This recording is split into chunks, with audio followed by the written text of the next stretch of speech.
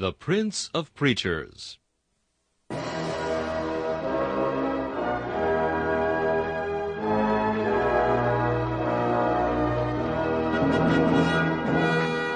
Charles Haddon Spurgeon has been called England's greatest contribution to the spread of the gospel in the 19th century. One of his contemporaries said that the chief secret of Spurgeon's attractiveness was the fact that, in every sermon, no matter what the text or the occasion, he explained the way of salvation in simple terms. Spurgeon's messages remain one of the great treasure houses of Christian literature, still bringing the light of the gospel and the comfort of the Scriptures to hungry souls long after the preacher has passed into glory. This is Charles Kelsch inviting you to listen to a message from the Prince of Preachers.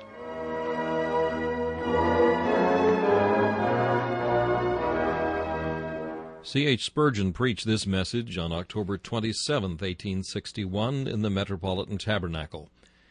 It is entitled, The Shield of Faith. The text is found in Ephesians chapter 6 and verse 16.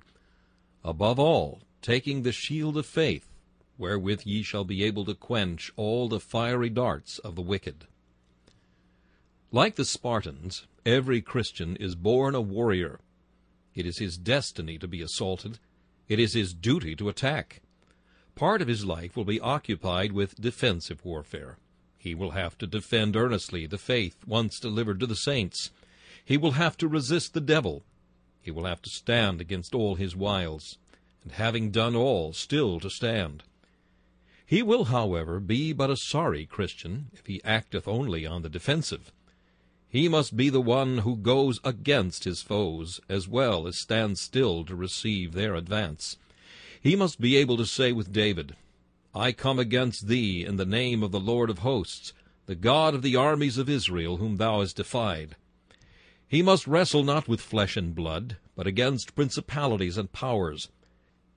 He must have weapons for his warfare, not carnal, but mighty through God to the pulling down of strongholds. He must not, I say, be content to live in the stronghold, though he be then well guarded, and munitions of stupendous strength his dwelling place may be. But he must go forth to attack the castles of the enemy, and to pull them down, to drive the Canaanite out of the land. Now there are many ways in which the Christian may, to a great degree, forget his martial character. And alas, there are not a few who, if they be Christians at all, certainly know but very little of that daily warfare to which the Captain of our salvation calleth his disciples.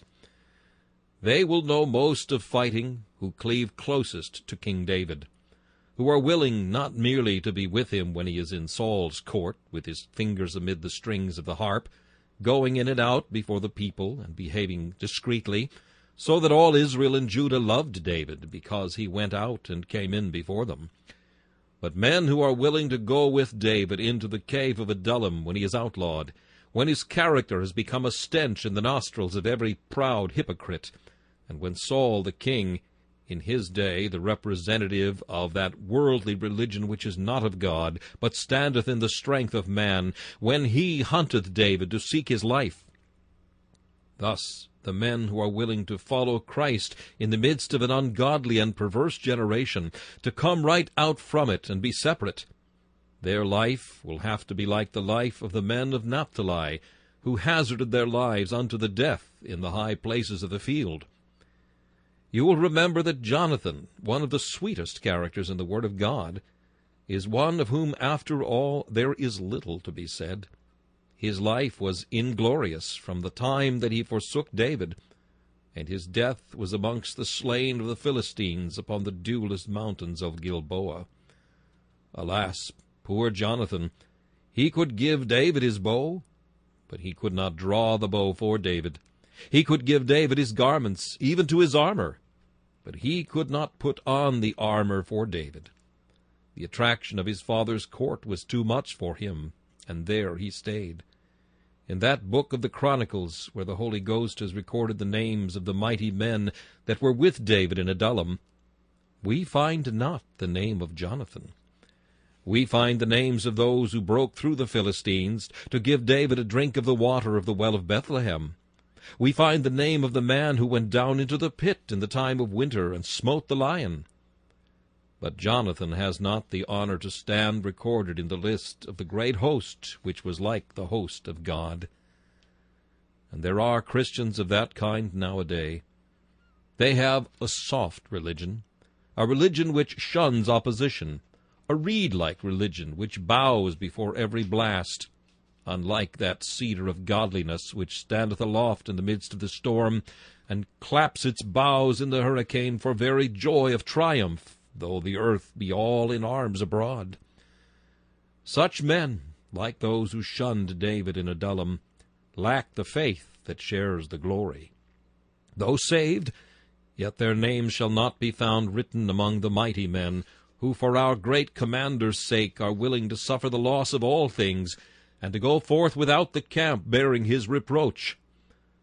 Those Christians, too, who having come clean out from the world are diligently engaged in building up the church, will have to fight more than others who are rather built up than builders. You remember in Nehemiah's day how the Jews wrought in their work when they built the walls of Jerusalem. With one hand they held the trowel, and in the other they held a weapon. The builders, every one, had his sword girded by his side, and so builded. Moreover, there were master masons along the wall, and the laborers all actually engaged. Yet here and there you might see a sentinel, ready to sound the trumpet, so that the workmen might prove warriors, rush to the fray, and drive away their foes. Be you but very diligent in doing good to the church of Christ, and you shall soon have reason to defend your cause.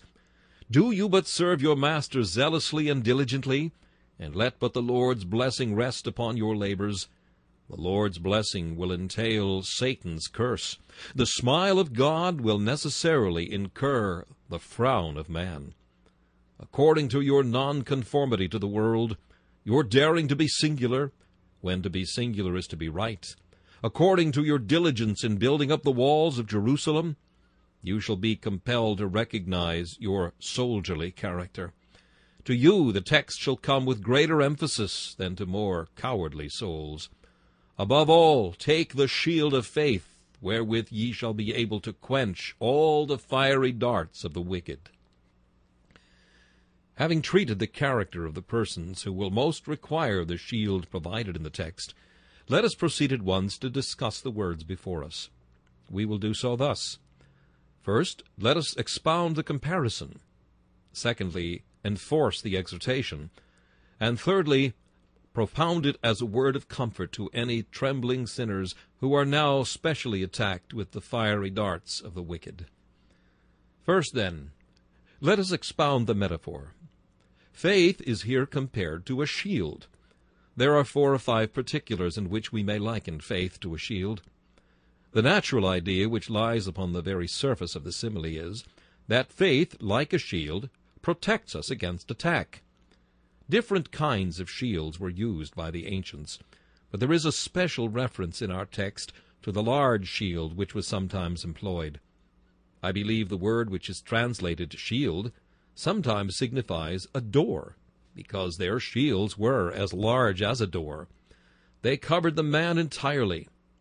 You remember that verse in the Psalms which exactly hits the idea. Thou, Lord, wilt bless the righteous. With favor wilt thou compass him as with a shield. As the shield enveloped the entire man, so we think faith envelops the entire man, and protects him from all missiles wherever they may be aimed against him. You will remember the cry of the Spartan mother to her son when he went out to battle.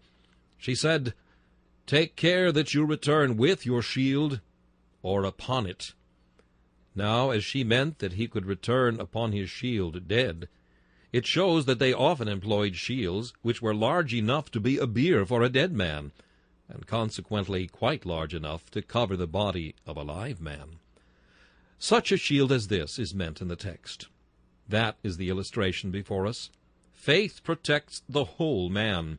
Let the assault of Satan be against the head. Let him try to deceive us with unsettled notions in theology. Let him tempt us to doubt those things which are verily received among us. A full faith in Christ preserves us against dangerous heresies, and enables us to hold fast those things which we have received, which we have been taught and have learned, and have made our own by experience. Unsettledness in notion generally springs from a weakness of faith. A man that has strong faith in Christ has got a hand that gets such a grip of the doctrines of grace that you could not unclasp it, do what you would. He knows what he has believed. He understands what he has received. He could not and would not give up what he knows to be the truth of God, though all the schemes that men devise should assail him with their most treacherous art. While faith will guard the head, it will also guard the heart. When temptation to love the world comes in, then faith holds up thoughts of the future and confidence of the reward that awaits the people of God, and enables the Christian to esteem the reproach of Christ greater riches than all the treasures of Egypt, and so the heart is protected.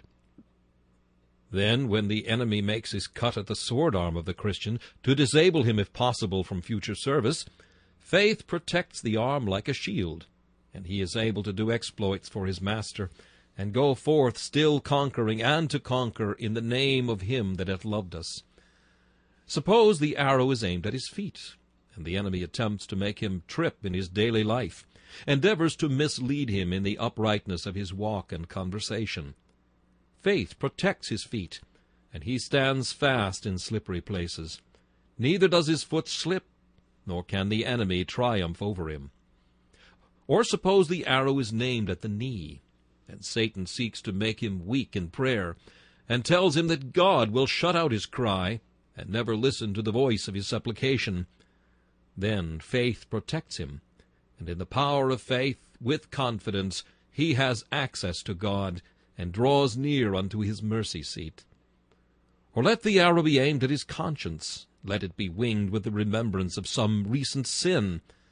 Yet faith protects the conscience, for its full assurance of atonement quenches the fiery darts with that delightful text, "The blood of Jesus Christ his Son cleanseth us from all sin."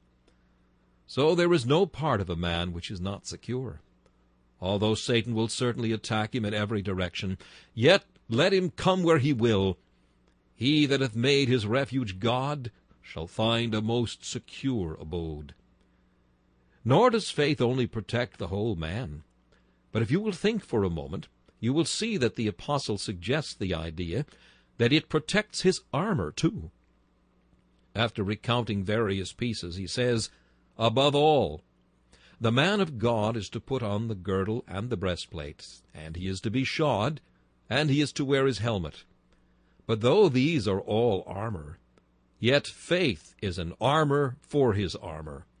It is not only a defense for him, but a defense for his defenses. Thus faith not only shields the man, but shields his graces too." You may easily perceive how this is. Satan sometimes attacks our sincerity. He tries to cut the girdle of truth which is about our loins, but faith enables us to be all sincere. Like Moses, who forsook Egypt, not fearing the wrath of the king, and refused to be called the son of Pharaoh's daughter. Then the enemy will often make an attack against our righteousness, and try to batter our breastplate. Yet doth faith come in, and enable us like Joseph to exclaim, "How can I do this great wickedness and sin against God?" Or like Job we cry, "Till I die, I will not remove mine integrity from me." Or like David we can cry, even in the worst of slanders, "Thou, Lord, that delivered me out of the jaw of the lion, and out of the paw of the bear, wilt deliver me out of the hand of this Philistine." You see how faith guards the breastplate and protects the girdle. All our virtues are unable to live of themselves. They need grace to preserve them, and that grace is given us through faith. Are you meek? Cover your meekness with faith, or else you will give way to a hasty speech. Are you full of decision? Let your decision be shielded with confidence in God, or else your decision may waver, and your firmness may give way. Have you the spirit of love and gentleness?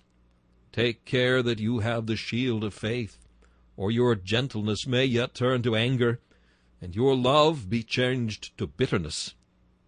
We must protect our graces with faith as well as the nature they adorn. It is not simply the head, but the helmet, not the feet merely, but the shoes, not the loins, but the girdle. All must be shielded and secure by this all-covering, all-protecting, all-triumphant shield of faith. In the second place, let me suggest that faith, like a shield, receives the blows which are meant for the man himself. Some Christians think that faith would enable them to escape blows, that if they had faith, everything would be quiet, everything would be peaceful and calm. I know how young Christians imagine this. They think as soon as ever they have come out of their first convictions of their own sinfulness and found the Savior, oh, now they are going to ride softly to heaven, singing all the way. What did they put their armor on at all, if it were not for battles? What have they put their hand to the plow for, if they were not to plow to the end of the furrow, and often to wipe the sweat from their face to their hard toil? Why enlist, young men, if you are not wanted to fight? What is the good of a fair-weather soldier, one who stays at home to feed at public expenses? No, let the soldier be ready when war comes. Let him expect the conflict as a part and necessary consequence of his profession. But be armed with faith. It receives the blows. The poor shield is knocked and hammered and battered like a penthouse exposed in the time of storm. Blow after blow comes rattling upon it, and though it turns death aside, yet the shield is compelled itself to bear the cut and the thrust. So must our faith do. It must be cut. It must bear the blows. Some people, instead of using the shield of faith to bear the blow, use the skulking place of cowards. Ashamed of Christ, they make no profession of him. Or, having professed Christ, ashamed of the profession, they hide themselves by deserting their colors, by conformity to the world. Perhaps they are even called to preach the gospel, but they do it in so quiet and gentle a way, like men that wear soft raiment, and ought to be in kings' houses. Unlike John the Baptist, they are reeds shaken with the wind. Of them no one saith anything ill, because they have done no ill to Satan's kingdom. Against them Satan never roars. Why should he? He is not afraid of them. Therefore he need not come out against them. Let them alone, saith he. Thousands such as these will never shake my kingdom. But this is not to use the shield of faith. This, I repeat, is to use the skulking places of an ignoble cowardice. Others use the shield of presumption. They think it is right with them when it is not. So they are proof, not against the attacks of Satan, but against the weapons of our spiritual warfare. Seared in their conscience as with a hot iron, they fear not the rebukes of God's law. Deadened even to the voice of love, they bow not before the invitations of Christ. They go on their way, caring for none of those things. Presumption has made them secure. Such people have no blows to suffer. Their shield lets them go through the world quietly, saying, "Peace, peace," where there is no peace. But only uplift the shield of faith, bearing the blood-red escutcheon of the cross, and there are plenty of the knights of hell who are ready to unhorse you. On, champion, on! In the name of him that is with you. No lance can pierce that shield. No sword shall ever be able to cut through it. It shall preserve you in all battle and in all strife. You shall bring it home yourself. Through it you shall be more than conqueror. Faith, then, is like a shield, because it has to bear the blows. Thirdly, faith is like a shield, because it hath good need to be strong. A man who has some pasteboard shield may lift it up against his foe. The sword will go through it and reach his heart. Or perhaps in the moment when the lance is in rest, and his foe is dashing upon him, he thinks that his shield may preserve him. And lo, it is dashed to shivers, and the blood gushes from the fountain, and he is slain. He that would use a shield must take care that it be a shield of proof. He that hath true faith, the faith of God's elect, hath such a shield, that he will see the scimitars of his enemies go to 1,000 shivers over it every time they smite the bosses thereof. And as for their spears, if they but once come in contact with this shield, they will break into 1,000 splinters, or bend like reeds when pressed against the wall. They cannot pierce it, but they shall themselves be quenched or broken in pieces. You will say, how then are we to know whether our faith is a right faith, and our shield a strong one? One test of it is, it must be all of a piece. A shield that is made of 3 or 4 pieces in this case will be of no use. So your faith must be all of a piece. It must be faith in the finished work of Christ. You must have no confidence in yourself or in any man, but rest wholly and entirely upon Christ, else your shield will be of no use. Then your faith must be of heaven's forging, or your shield will certainly fail you. You must have the faith of God's elect, which is of the operation of the Holy Spirit, who worketh it in the soul of man. Then you must see to it that your faith is that which rests only upon truth. For if there be any error or false notion in the fashioning of it, that shall be a joint in it which the spear can pierce.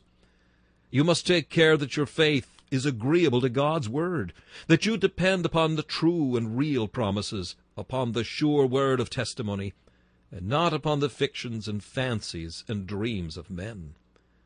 And above all, you must mind that your faith is fixed in the person of Christ, for nothing but a faith in Christ's divine person as God over all, blessed forever, and in his proper manhood when, as the Lamb of God's Passover, he was sacrificed for us. No other faith will be able to stand against the tremendous shocks and the innumerable attacks which you must receive in the great battle of spiritual life. Look to your shield, man. Not so fast there with that painted God. Not so fast there with that proud heraldic symbol which has no strength in it. See to thy shield. See if it be like the shields of Solomon, which were borne before the king, each one made of gold. Or at least let them be like the shields of Rehoboam, every one of the best brass, so that there be found no wooden shield in thy hand, which may be dashed in pieces when most thou needest its help. But to pass on, for we must not pause long on any one particular, faith is like a shield, because it is of no use, except it be well handled. A shield needs handling, and so does faith. He was a silly soldier who, when he went into the battle, said he had a shield, but it was at home.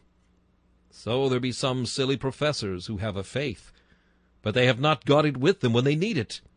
They have it with them when there are no enemies. When all goeth well with them, then they can believe.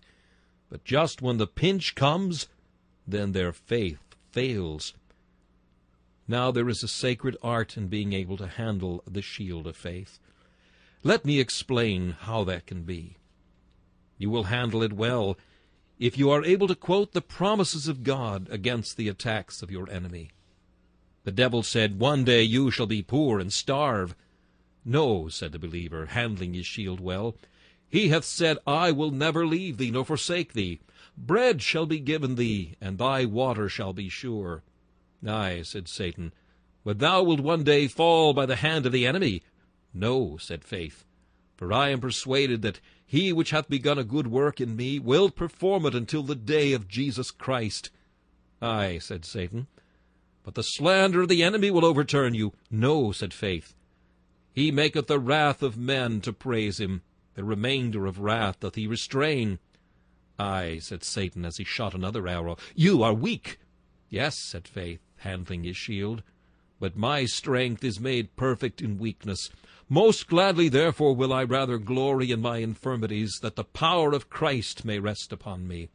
"Aye," said Satan, "but thy sin is great." "Yes," said faith, handling the promise, "but he is able to save to the uttermost them that come unto God by him." "But," said the enemy again, drawing his sword and making a tremendous thrust, "God hath cast thee off." "No," said faith, "he hateth putting away. He doth not cast off his people, neither doth he forsake his heritage. But I will have thee after all, said Satan. No, said Faith, dashing the bosses in the enemy's jaws. He hath said, I give unto my sheep eternal life, and they shall never perish, neither shall any pluck them out of my hand. This is what I call handling the shield. But there is another way of handling it, not merely with the promises, but with the doctrines. Ah, says Satan, what is there in thee that thou shouldest be saved? Thou art poor and weak and mean and foolish. Up came Faith, handling the shield doctrinally this time, and said, God hath chosen the base things of this world. Things which are despised hath God chosen, yea, and things which are not, to bring to naught the things that are. For not many wise men after the flesh, not many mighty, not many noble are called. Hath not God chosen the poor of this world, rich in faith, and heirs of the kingdom which he hath promised to them that love him? Ay, said he, if God should have chosen you, yet after all you may certainly perish. And then Christian, handling his shield of faith doctrinally again, said, No, I believe in the final perseverance of the saints. For is it not written, The righteous shall hold on his way, and he that hath clean hands shall wax stronger? Those that thou gavest me I have kept, and none of them is lost, and so forth. So by well understanding the doctrines of grace, there is not a single doctrine which may not in its way minister to our defense against the fiery darts of the wicked. Then the Christian soldier ought to know how to handle the shield of faith according to the rules of observation. Ay, saith the enemy, thy confidence is vain, and thy hope shall soon be cut off. No, saith Faith, I have been young, and now am old, yet have I not seen the righteous forsaken. Yes, but thou hast fallen into sin, and God will leave thee. No, said Faith, for I saw David, and he stumbled, but yet the Lord surely brought him out of the horrible pit, and out of the miry clay. To use this shield in the way of observation is very profitable when you mark the way whereby God has dealt with the rest of his people. For as he deals with one, so he will deal with the rest. And you can throw this in the teeth of your enemy. I remember the ways of God. I call to remembrance his deeds of old. I say, hath God cast off his people? Hath he forsaken one of his chosen? And since he has never done so, I hold up my shield with great courage, and say he never will. He changes not. As he has not forsaken any, he will not forsake me. Then there is another blessed way of handling this shield, and that is experimentally. When you can look back, like the psalmist, to the land of Jordan and of the Hermonites from the hill Mizar, when you can return to those days of old and call to remembrance your song in the night, when your spirit can say, Why art thou cast down, O my soul? Why art thou disquieted within me? Hope thou in God, for I shall yet praise him. Why, brethren, some of us can talk of deliverances so many that we know not where to end. Scarcely do we know where to begin. Oh, what wonders has God done for us as a church and people! He has brought us through fire and through water. Men did ride over our heads, but hitherto all things have worked together for our good. His glory has appeared amidst all the villainies and slanders of men to which we have been exposed. Let us handle our shield, then, according to the rules of past experience. And when Satan tells us that God will fail us at the last, let us reply, Now thou liest, and I tell it to thee to thy face. For what our God was in the past, he will be in the present and in the future, and so on even to the end. Young soldiers of Christ, learn well the art of handling your shield. Lastly, for the matter of the figure, the shield in olden times was an emblem of the warrior's honor, and more especially in later days than those of Paul. In the age of chivalry, the warrior carried his escutcheon upon his shield. Now faith is like a shield, because it carries the Christian's glory, the Christian's coat of arms, the Christian's escutcheon. And what is the Christian's coat of arms? Well, good Joseph Irons used to say it was a cross and a crown, with the words, "No cross, no crown." A most blessed coat of arms, too. But methinks the Christian's best coat of arms is the cross of his Savior, that blood-red cross, always stained, yet never stained, always dyed in blood, yet always resplendent with ruby brightness, always trodden on, yes, but always triumphant, always despised, yet always glorified, always attacked, yet always without resistance, coming off more than conqueror. Some of the old reformers used to have an anvil for their coat of arms, and a significant one too, with this motto, "The anvil hath broken many hammers," by which they meant that they stood still and just let men hammer at them till their hammers broke of themselves. Another old coat of arms with some of the reformers was wont to be a candle, with a great many enemies all puffing to blow it out. And though they all blew as hard as they could, yet the candle did but burn the brighter. Out of darkness came light. From all their attacks the light grew stronger. This morning put thy coat of arms upon thy shield, and lift it up. Let that blood-red cross be your choice. Then, when thy battle is over, they will hang thy escutcheon up in heaven. And when the old heraldries have gone, the lions and the tigers and griffins and all manner of strange things have vanished from remembrance, that cross and thy old shield, indented with many a blow, shall be honorable with many a triumph before the throne of God. Above all things, then take the shield of faith. I now leave the expounding of the figure in haste, and pass on to enforce the exhortation, above all taking the shield of faith. If you sent a servant upon an errand, and you said to him, "Get so-and-so, and so-and-so, and so-and-so, but above all now see to such and such a thing," he would not understand that he ought to neglect any, but he would perceive that there was some extra importance attached to one part of his mission. So let it be with us.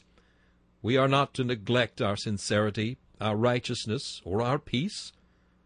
But above all, as the most important, we are to see to it that our faith is right, that it be true faith, and that it covers all our virtues from attack. The necessity of true faith is clearly explained by the text. Faith is here said to have a quenching power. The ancients were wont to use small arrows, perhaps light cane arrows, which were tinged with poison. They would be called fiery darts, because they no sooner touched the flesh or even grazed the skin than they left a fiery poison in the veins. Sometimes, too, they employed darts which were tipped with tow that had been dipped in some flammable spirit, and were blazing as they flew through the air, in order to set the tents of their antagonists on fire, or burn down houses and besiege cities. Now faith has a quenching power. It sees the temptation, or the blasphemy, or the insinuation coming against it with poison and with fire in it to take away its life or to burn up its comforts. Faith catches the dart, not only receives it, but takes away its sting and quenches its fire. Oh, it is wonderful how God sometimes enables his people to live in the midst of temptations and tribulations as though they had none of them. I believe that some of the martyrs, when they were burning in the fire, suffered hardly any pain, because the joy and peace which God gave them delivered them from the vehement heat. This I know. There are times when everybody is speaking well of some of us, and we are wretched by reason of the world's fawnings. We do not want to be called son of Pharaoh's daughter. And yet there are other times when, though everyone speaks ill, our peace is like a river, and our righteousness like the waves of the sea. Truly at such times we can say, "Now I am in my proper place. This is where I should be, outside the camp, bearing the reproach of Christ." The praise of man is deadly and damnable. His censure is goodly and godlike. Let it come. It cannot dishonor. It does but ennoble. Thus does it often happen, that faith quenches the fire of attack, nay more, turns the attack itself into comfort, extracts honey from the nettle, and sweets of joy from the wormwood and the gall.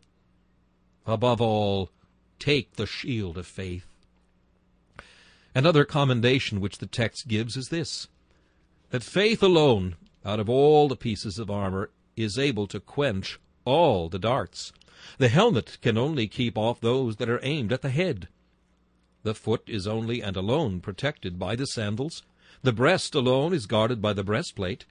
But faith protects against all attacks.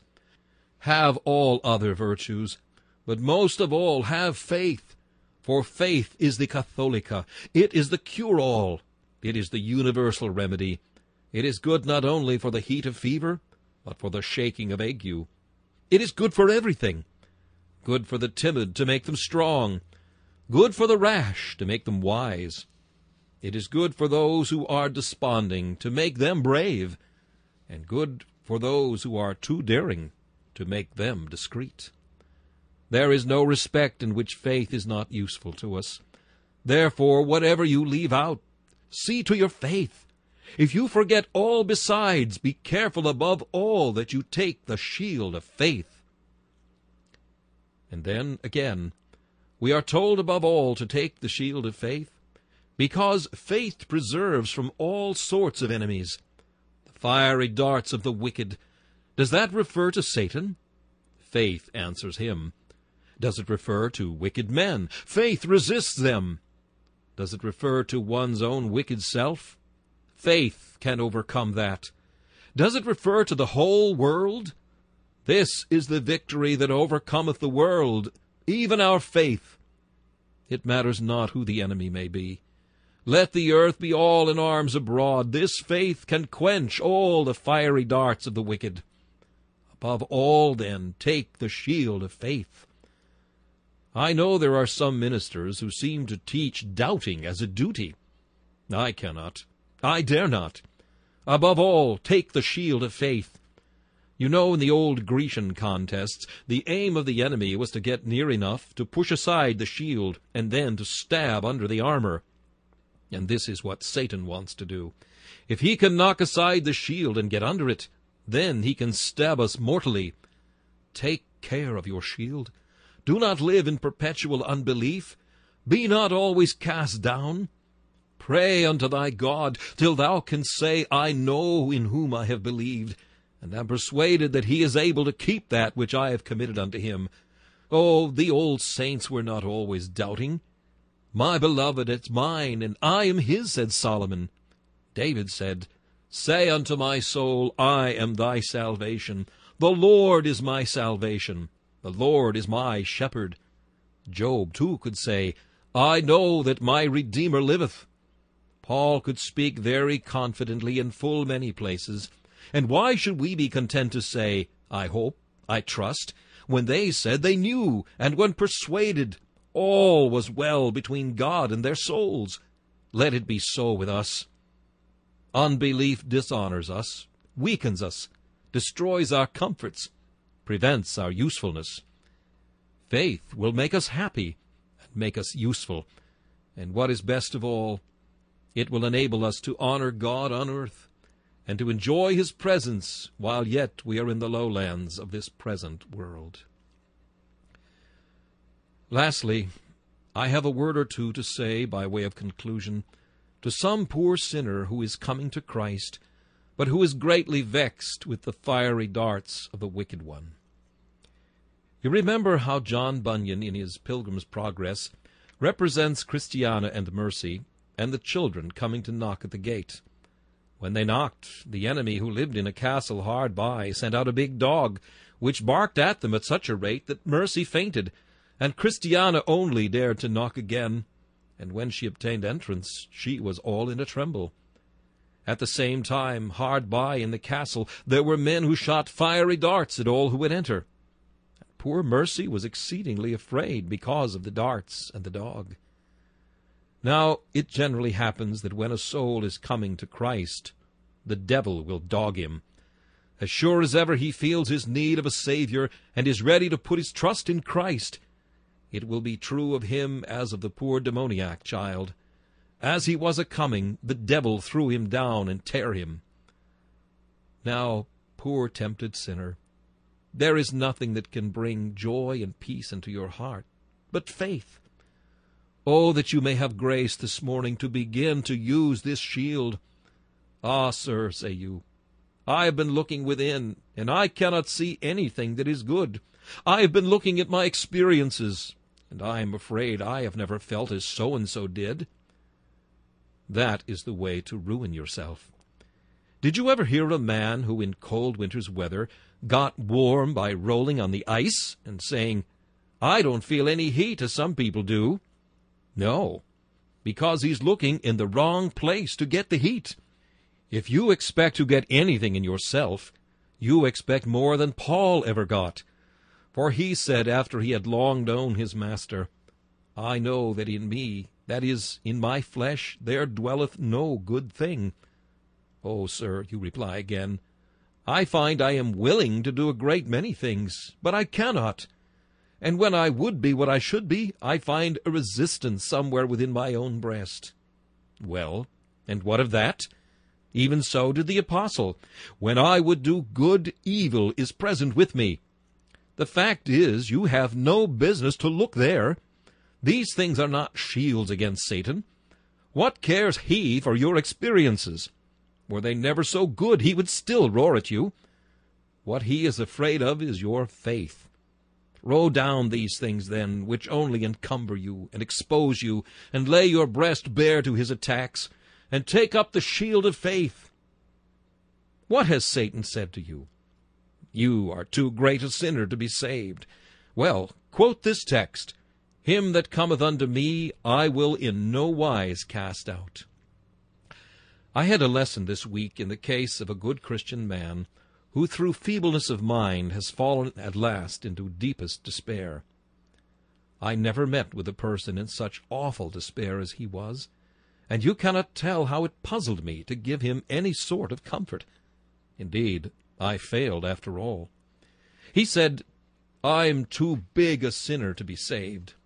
So I said, "But the blood of Jesus Christ, his Son, cleanseth us from all sin."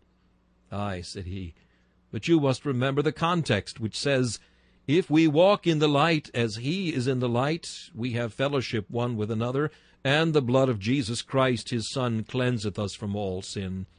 Now I do not walk in the light," said he. "I walk in the dark, and I have no fellowship with the people of God now, and therefore it does not apply to me." "Well," I said, "but he is able to save to the uttermost them that come unto God by him."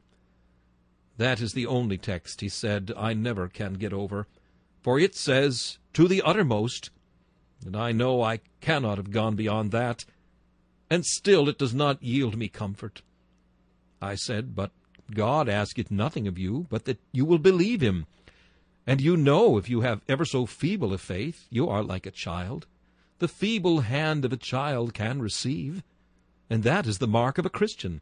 Of his fullness have all we received. And if you only receive with your hand, that is enough." "Aye," said he, "I have not the hand. I have not the hand of faith." "Very well," I said, "you have the mouth of desire. You can ask, if you cannot receive with the hand." "No," said he, "I have not. I do not pray. I cannot pray. I have not the mouth of desire." Then I said, "All that is wanted is an empty place, a vacuum, so that God can put it in." "Ah, sir," said he, "you have got me there. I have a great deal of vacuum. I have an aching void, a vacuum. If ever there was an empty sinner in the world, I am one." "Well," I said, "Christ will fill that vacuum. There is a full Christ for empty sinners." Let me now say the same to you as I said to that poor man. All God wants is a vacuum. You have got a vacuum. This is not much to have. Simply to be empty, to be pumped dry, to have nothing at all in you. But then, He filleth the hungry with good things, and the rich he sendeth empty away. All that is wanted is to be down there on the ground. It is not hard work. It is not to sit up, nor to stand up, nor to kneel, but to lie there at his feet. And when he sees the soul flat on its face before him, he will have mercy upon him. Now, soul, for that shield of faith, say to Satan, In the name of God I dare believe. Thou art a great sinner, says he. Yes, but I believe he is a great Savior. But thou hast sinned beyond all hope. No, there is forgiveness with him, that he may be feared. But he says, You are shut out. No, say you, though he slay me, yet will I trust him. But your disease is of long standing. Aye, but say you, If I but touch the hem of his garment, I shall be clean. But again Satan says, How dare you? Would you have the impudence? Well, say you, If I perish, I will trust Christ, and I will perish only there. Have it in your soul fixed, that in the teeth of everything you will trust Christ, that be you such a sinner or no, still you will trust Christ, that whether Satan's accusations be true or false, you mean to have done answering them, and simply trust Christ. Ah, soul, then thou shalt have such joy and peace, that nothing shall be like it. Oh, that thou wouldst believe on Jesus now! Leave thy feelings, leave thy doings and thy willings, and trust Christ. Dare not, saith one. Dare it, man, dare it. You cannot do wrong, for he commands you. This is the commandment, that ye believe on Jesus Christ, whom he hath sent. Oh, but I may be lost, even if I do. You will be lost if you do not. For he that believeth not shall be damned. But I am afraid of being condemned if I were to believe. He that believeth not is condemned already. You are like the poor lepers at the gate. You are dying, and you say, Let us fall to the Syrians.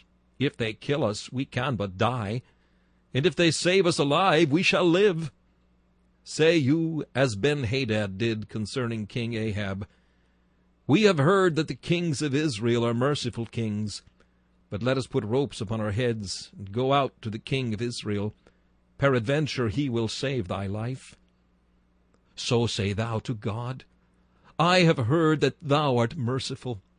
If there is a wretch out of hell that deserves to be in it, I am that sinner. If there is one that now feels that earth is provoked against him, the ground says, Swallow him up, and heaven is provoked against him, and cries, Let the lightning flash destroy him. And the sea says, Drown him, and the stars say, Smite him with pestilence. The sun says, Scorch him, and the moon says, Let him be blasted. And the mildew says, Let me devour his crops. And fever says, Let me cut off the thread of his life. If there be such a wretch out of hell, I am he. Yet say but to God, I believe in thy mercy. I believe in thy promise. I believe in thy Son Jesus. I believe in his precious blood. And here I am. Do with me as seemeth good in thy sight. Say but this, and thou shalt have mercy, and pardon, and peace.